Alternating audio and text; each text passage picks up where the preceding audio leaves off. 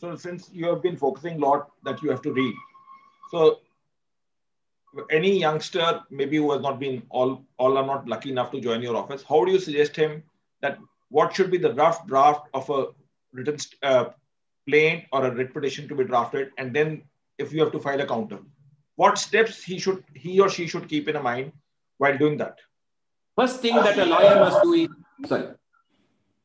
Yes, sir. First thing a lawyer must do is try to find out the law which has a bearing on the problem. If you know the law, you are in a better position to draft out the petition or the plaint. After all, adverse possession, as all of you know, if a person is in occupation of a property for 12 long years, he can claim adverse possession against ordinary individuals, and if it is more than 30 years, against the government. One of the things that the law with regard to adverse possession is you can't claim both ownership as well as adverse possession. The moment if you do not know that this is the law, you make a mistake when you draft out a plaint. If you know the law beforehand, you will draft out the plaint or the writ petition in a more precise and in a more legal framework. That's why I said Section 16C or the Specific Relief Act. Had I not known about it, I would have drafted a plaint without averring or without pleading that I've always been ready. My client plaintiff has always been ready and willing and continues to be ready and willing. Without that pleading, the plaint is liable to be dismissed. Of course, there's a change in the law now that averment, is not needed, but that is what it is. Try to understand the law, then you are in a better position to draft out. One. Second, plain language, simple sentences. Every paragraph must contain one idea. Don't make too lengthy a paragraph. I have seen lawyers drafting out, their paragraph will run into 2 pages, 3 pages. Judges will not have the time and the patience to look into that kind of a pleading or a draft.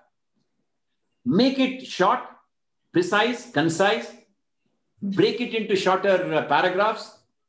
Each idea in one paragraph, you are better off. So this is how you learn. Interaction with the senior, revision of the drafts that you make, improve, try and achieve excellence. Never be satisfied with what you have. Always, go a step ahead. You are sure, I'm sure. In fact, let me tell you this. I was going for karate classes long back. We had to run for 5 miles. After 2 miles, we would feel as if, we will fall down. But if you cross that threshold, we could run, the entire, not only 5 miles, we could run 10 miles.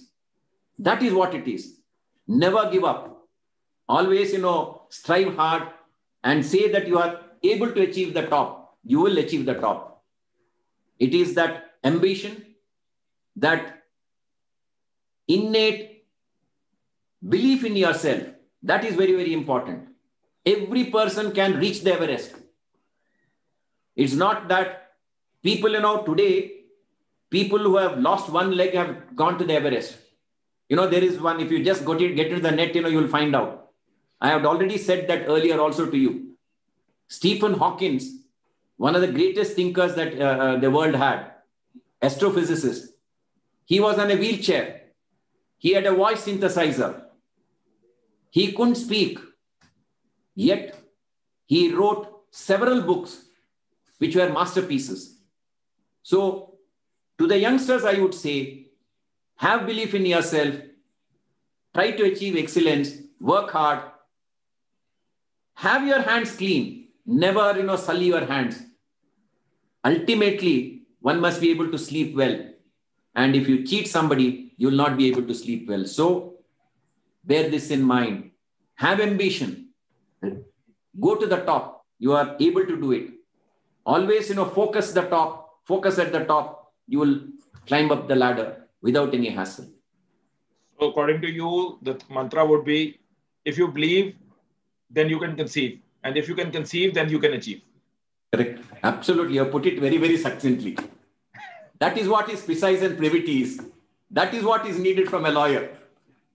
No, They normally say you that you as a given lawyer. the illustration, which I did not. I'm grateful to you. And I'm sure the youngsters are grateful to you. No.